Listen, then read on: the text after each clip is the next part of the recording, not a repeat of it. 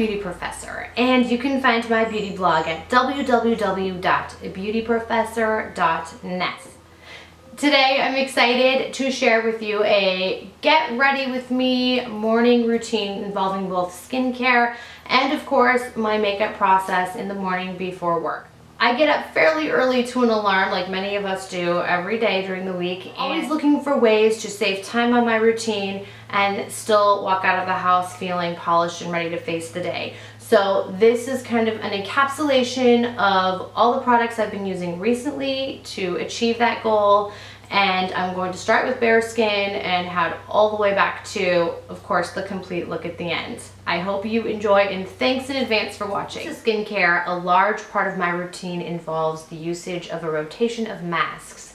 And I want to discuss 4 that I've been using frequently. There's the Radical Instant Revitalizing Mask, and it is oxygenated, so it bubbles up on your face and then the bubbles pop and you remove it. It completely brings glow and refinement to the skin, and I use this once a week. I also love the Vixa Blue Diamond Resurfacing Peel. I've discussed this in other videos as well as blog posts.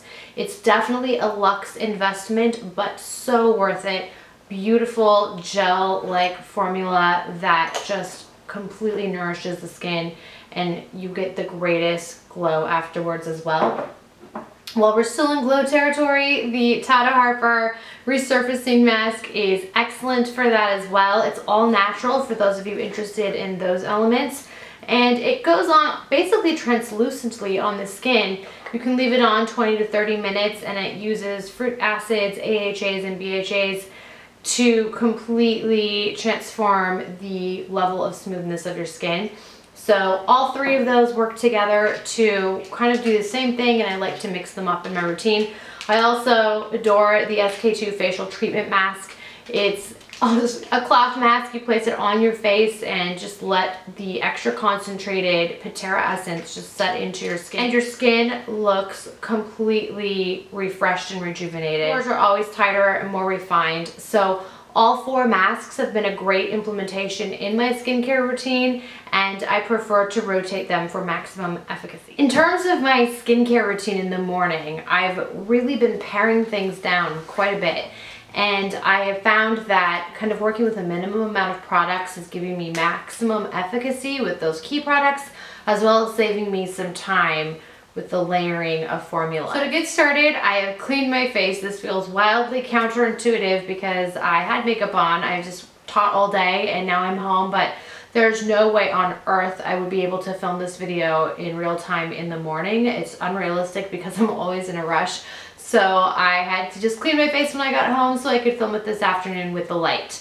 At any rate, to clean, I love cleansing with the Kogan Do Cleansing Spa Water cloths, or I also have a large pump dispenser of the liquid, and I just use Sephora cotton pads in my bathroom. It sits on my counter perennially. This cleanser is so effective. I use it morning and night. I find it removes all traces of makeup, and in this case, you can see it's done the job. Then I move on to the SK-II Facial Treatment Essence, and this is a product that I was using on and off over the last almost a year now, and I came back to it recently just like on a very regular basis, and my skin has never been better. I find that every time I use this frequently, my skin is improved. It's refined, my pores are smaller, it's smoother, it's brighter, and just healthier. I don't get breakouts. So I've used quite a bit. Luckily, I have another bottle on backup, and this is how I like to apply it. I just put a few drops in my palm,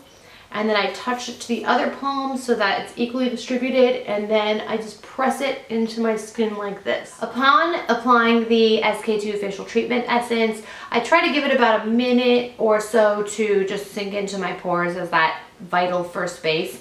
And in the meanwhile, if time permits, I throw on some lip balm.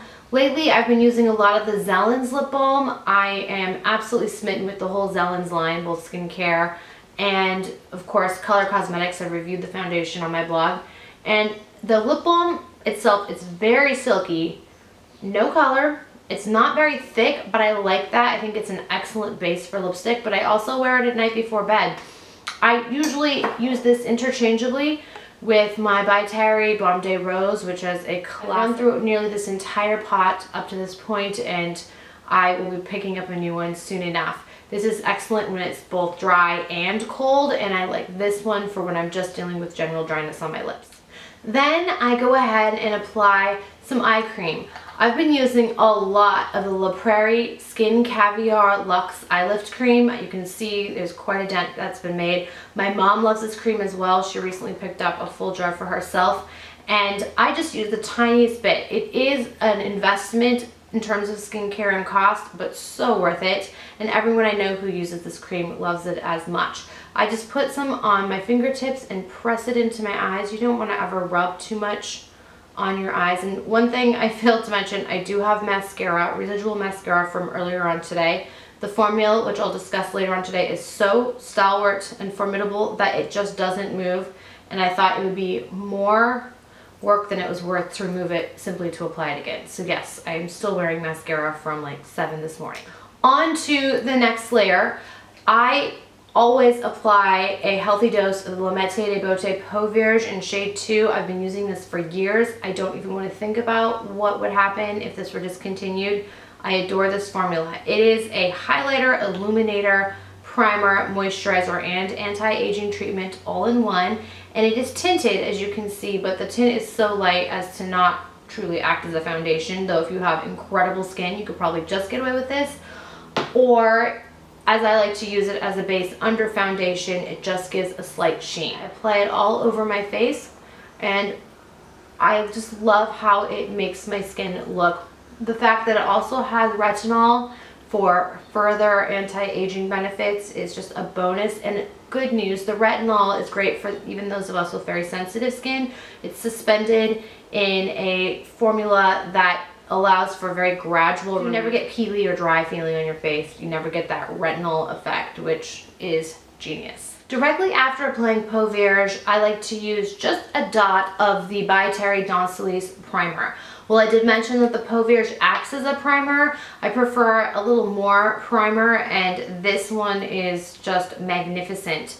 Just the tiniest amount across my T-zone. It really mitigates shine throughout the day. It also fills in any obvious pores you may have. And it locks the makeup into an area of your face where makeup may be tempted to kind of slide around. So this primer is a beautiful option. Once again, great for all skin types and ages of skin. My mom loves it as passionately as I do. On to foundation. I typically toss my hair into kind of a freestanding bun. I have a lot of hair and I don't want it to get in the way. I am going to be working with the Lift Light Analyzing Moisture Foundation. I found this on eBay. I will link to the seller that at least I found, because this is kind of difficult to procure, but I absolutely adore this formula. I know I talk about foundation a lot. There are many formulas I love, from Zellen's to Tom Ford to Sensai and Shuamura to Suku. I do love my foundations, and this one has joined the ranks of some of my top favorites.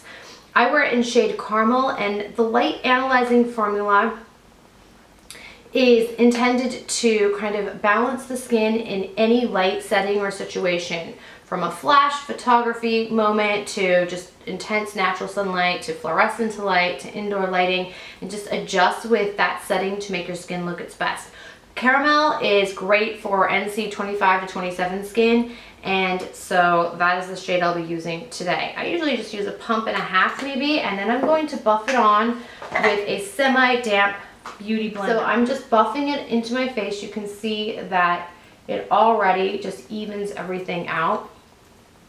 And this particular foundation offers medium to full coverage. Now I'm going to go ahead and put a bit of concealer on any dark areas instead of adding more foundation, which I think would ruin the beautiful skin effect of this formula. I'm just going to use a retractable lip brush from Sephora. I have some Laura Mercier Secret Camouflage in SC3 on the tip already preloaded. It's always in my makeup bag. I do find the Secret Camouflage, which I have worn for years on end, decades really, is such an excellent coverage product if you have a dark spot or a blemish or the aftermath of a blemish. It just takes care of things beautifully. It's very potent. I don't recommend using it under the eyes, but it's great for any areas where you just want pure coverage and for it to stay there all day long. It doesn't melt off or migrate. On to the next part of my base. In this case, I'm going to do a light contouring. In the mornings, when I'm in a rush, it's not particularly realistic for me to do a serious contouring job, but I do like to just kind of get that shadowing and shape to the face as well as some highlighting. So I'm working with the Becca Low Lighting Highlighting Compact right now. And this is a cream like the Tom Ford, but I do think that it has a slightly different effect, maybe a little more subtle. You do have to build it up to get an obvious kind of contour, and I like that because you can't really overdo it if you're in a rush in the morning. I've already put some of the low lighting portion on the brush, and I'm just going to brush it into the hollows of my cheeks right now.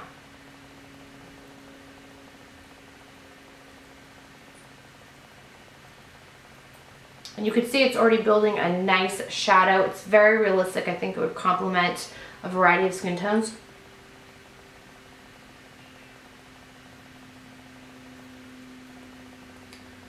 You can build this up for a greater effect. I'm probably going to leave it fairly natural right now. I do bring some across my lower jawline and a little more on my nose. I'm going to be wildly imprecise here, using the same brush instead of a tiny brush because I just want to create some subtle contour, some shadowing, but I don't need like a line in this case.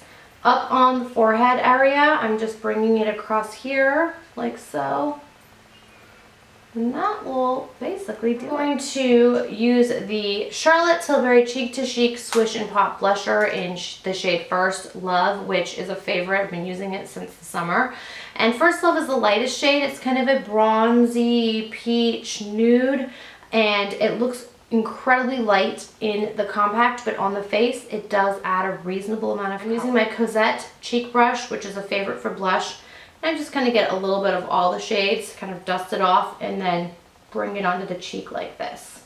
You can see that it adds some depth. It doesn't completely compromise the dewy skin finish of the contour, but it will set it there nicely. One other cheek product that I really like using when I'm not into using a full-on contour like with the Becca is the La Mette de Beauté Cheeky Chic Kaleidoscope Face Kit. And this has 4 layers of cheek color. There's a bottom layer, which is a kind of champagne gold cream. It's so pretty as a highlighter, and all of these powders are finely milled, so they just become one with the face and look really natural. Then there is this kind of nude bronze rose shade. It's dusty and it is neutral. So these last 2 shades, the coral and the pink, are bright, but they have a great white base so that they're matte, but they stay color fast on the cheeks to offer kind of a fresh pop of color that never deepens, darkens, or oxidizes. And I think that's what makes these colors so unique. Otherwise, they could be a little bit intimidating as bold shades, but they just bring the most gorgeous flush to the cheeks, almost like a doll-like effect. And so this is almost always in my purse as either a touch-up or as my main cheek product when I'm not using the other products I mentioned. I run some concealer underneath my eyes right off the bat before I get into eyeshadow and mascara. In this case, I'm going to be working with the Surratt Beauty Surrealist Skin Concealer. I also use a lot of the By Terry Dawn Solis concealer in shade 3. This is shade 5 in the Surratt. And I find that when I have more time, this is great because it's a liquid and I want to just be careful and not over apply and this is a cream stick, which has a great skin finish as well. And so when I'm in a super hurry, as I am feigning to be right now, then I go ahead and use the Surratt because it just stays in place. So I'm going to just put some in my under eye region right now. And the skin finish on this is superb. Next is eyeshadow.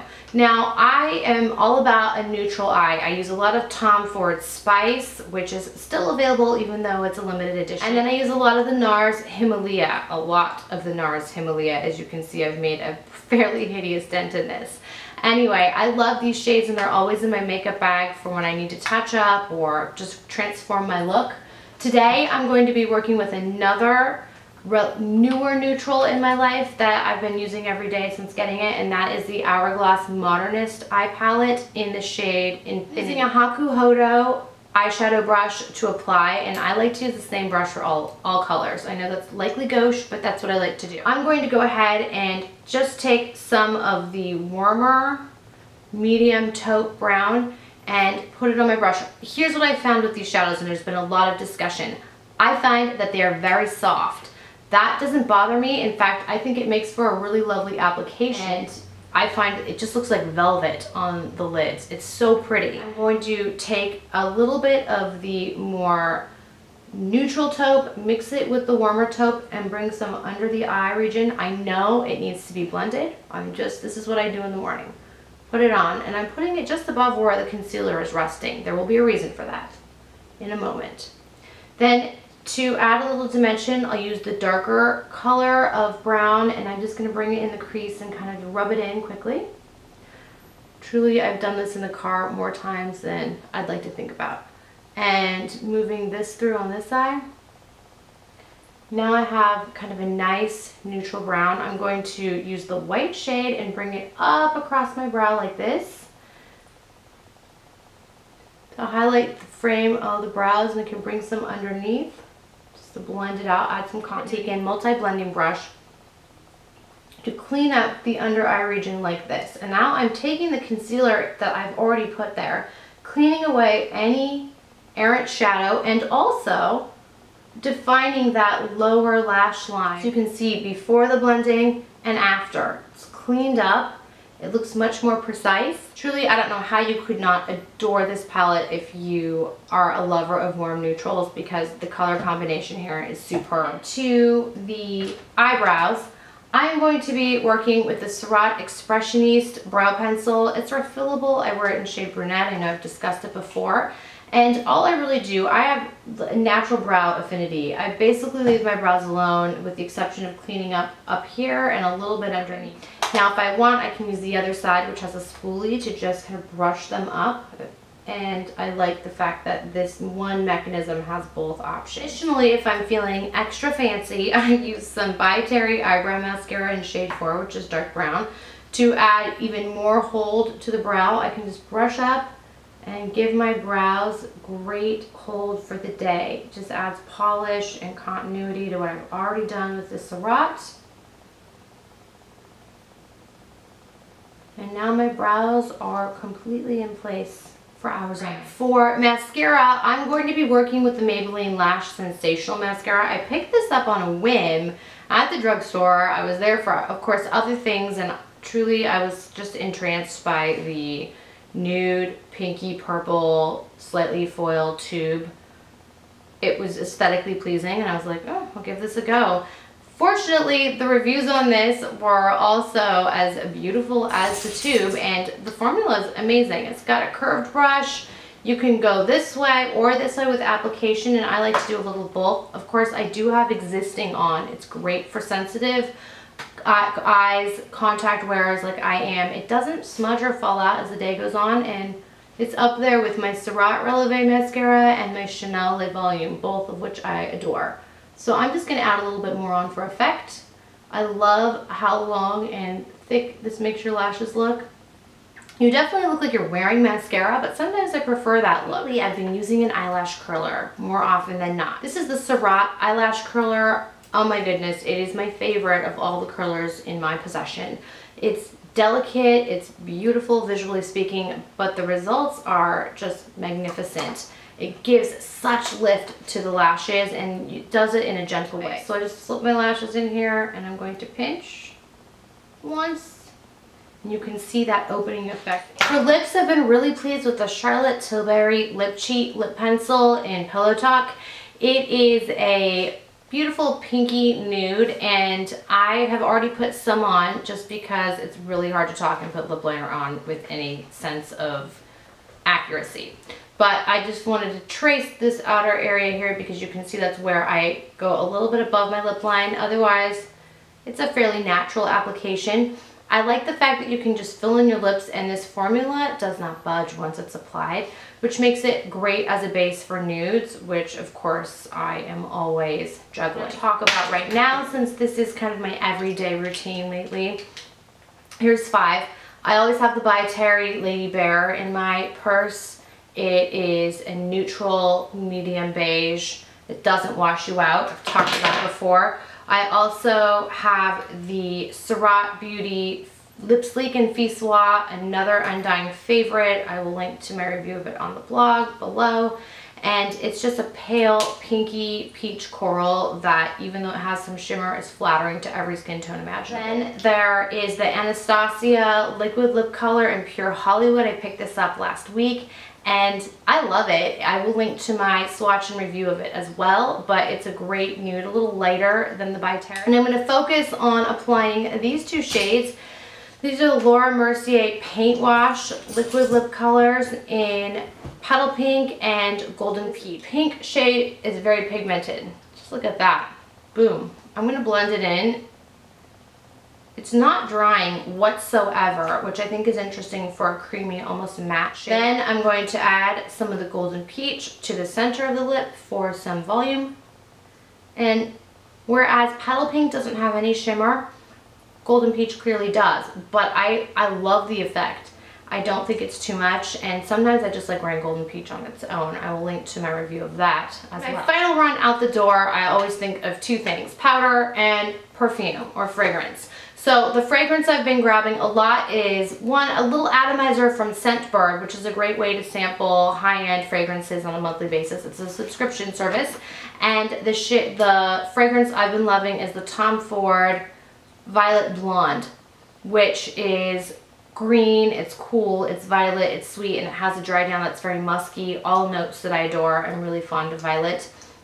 And so because this is so potent, I just give myself one spritz here, blend a little more into the neck, and I'm good to go. And like I said, this is a great way if you like atomizers, and I'm a huge fan, then this is a great option for kind of amassing a wide collection of fragrances all in atomizer format. With regards to powder, typically with the Astalip foundation, I don't powder it right after applying because I like the finish so much, but I do keep some powder with me. Lately I've been gravitating towards the Burberry Sheer Foundation in Trench number 6, which is a good match for NC25 skin.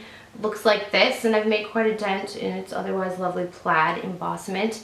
And this has some coverage, so I put it on very lightly when I do, and really I only put it in areas where I think shine's going to be an issue. Tip of the nose, right in here. It has a great skin finish. And so concludes my Get Ready With Me daily morning routine video tutorial. I hope you enjoyed this whole process and discussion, and I welcome your questions and your comments about any of the products I've discussed today. As always, please don't forget to visit me in my beauty blog, Beauty Professor, which can be found at www.beautyprofessor.net. Take care.